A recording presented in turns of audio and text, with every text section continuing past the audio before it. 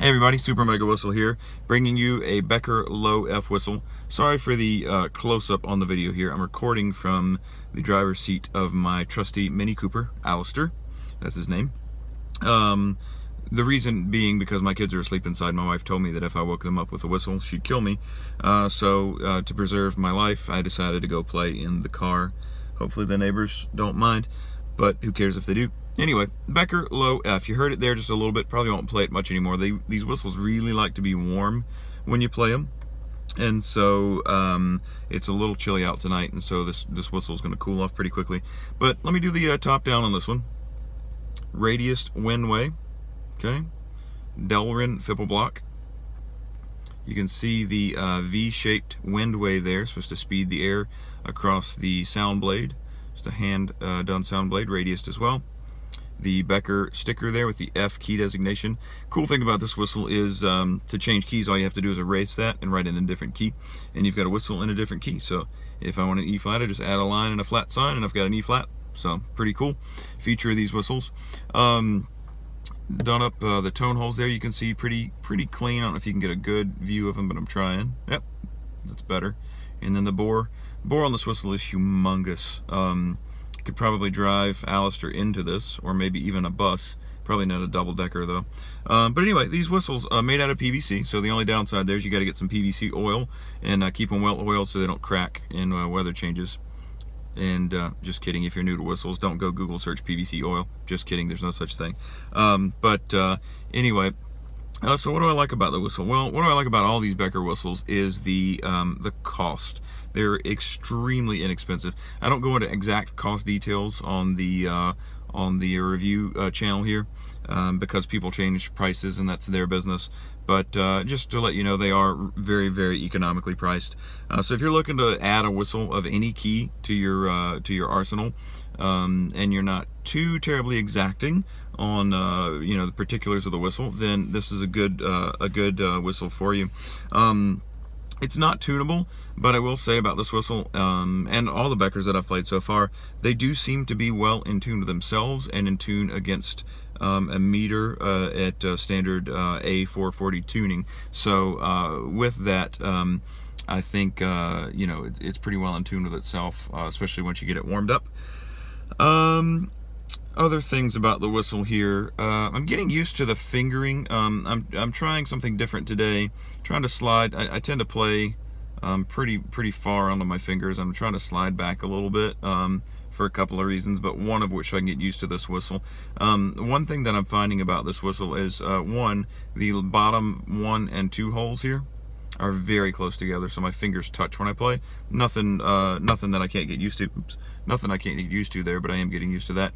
And then I feel like the radius of the whistle, just because it's so big, so wide, that if I don't curve my fingers a good amount, I don't get a good seal. And while I can still sound a pitch, it's just a little bit off until I readjust and get a better seal. And I don't think that's a whistle issue. I think that's a me issue. Just got to get used to the whistle, and maybe that's just going to take some more time. Anyway, inexpensive F whistle. How does it play? You heard a sound clip of it there just now. I think it plays fairly well, especially given the price. I will say between this and the Becker High D that I've already done a review on, I like the D overall as a whistle better, if that makes sense. So I know that's not comparing apples to apples, but if I had to, choose my favorite of the line so far, the High D is it. Now, I haven't experienced any of the other Beckers, and I've got some others that I want to order soon. A couple of altos, maybe a G, A, maybe a B flat, I don't know. But we'll see. Anyway, but as far as the whistle goes, for a low F, just to maybe play with some quieter instruments, it's okay. It seems pretty good. Doesn't, not overly loud, got a fair amount of chiff in the sound. I will say that I was kind of expecting the whistle to be slightly more air efficient. It doesn't have a lot of back pressure, and I feel like I run out of air with this whistle fairly quickly, and I try to manage my breath pretty well.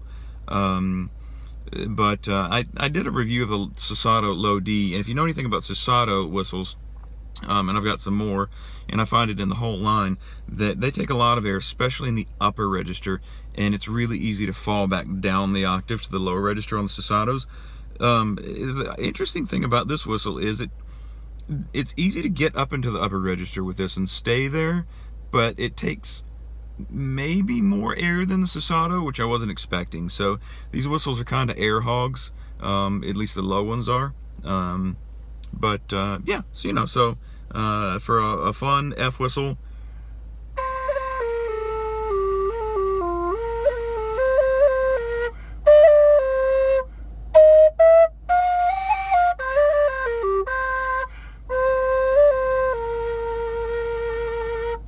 Okay, low F whistle just for the fun of playing, and maybe playing in sort of a smaller, quieter group. You know, for the price, I don't think you can go wrong on it. So, hey, next I'm going to do the E flat whistle. I've just got to erase this here and write an E flat there. No, I'm just kidding. It's actually right here. I've got it sitting over here on the seat warmer to warm up. I'm not going to do as in-depth a review because it's essentially the same whistle. It's just longer with different finger spacing to accommodate for the E flat pitch. I will do a quick overview of that one and get that up as well. So at any rate, the Becker Low F Whistle. Got a couple of new things coming. Got a flute, a transverse flute in the making, and at least I think that's what it's called. That's actually being made right now. Really excited to get that, and I know this is the Super Mega Whistle channel, but ordered a flute, and I'm really excited to show it to you because I couldn't find anything online about these flutes. But it came highly recommended, so once I get it, I'll get used to it and maybe play a little bit for you and do a quick review of it. So at any rate, happy whistling, everybody. Have a great night.